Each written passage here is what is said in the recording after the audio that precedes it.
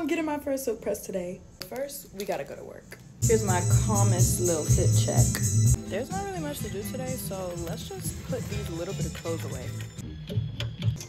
This shirt is so hard. Too bad I don't know who that is. Do you have any rewards on there that you like to use? Do you want to use it today?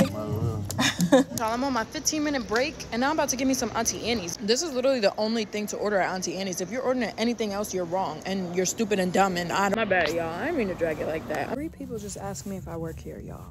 3. Okay.